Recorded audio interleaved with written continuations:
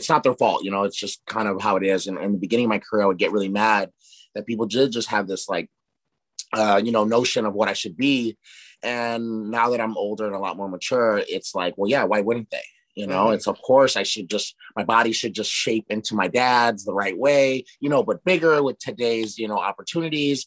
But then if you really, really think about it, just on the grand scheme of things in all sports and everything, no one's ever their father. You know, there's never really even anyone else. I mean, even like Dale Earnhardt and Dale Earnhardt Jr., that's like my most famous, like, junior. They're driving cars, you know? So even the closest example I can even give, it has nothing to do with like the human anatomy and genetics. And, you know, and I think it's hard for people to understand that.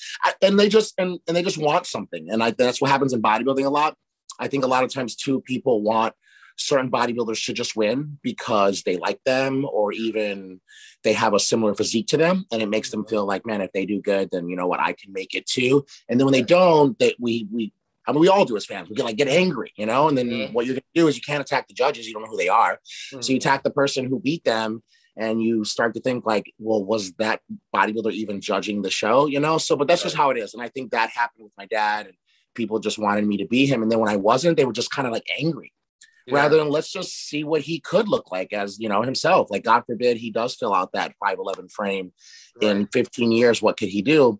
So it means a lot the way that you speak about me, and even bring up my mom too, because that's something very important to me, is that I spent 0 days in the gym with my dad.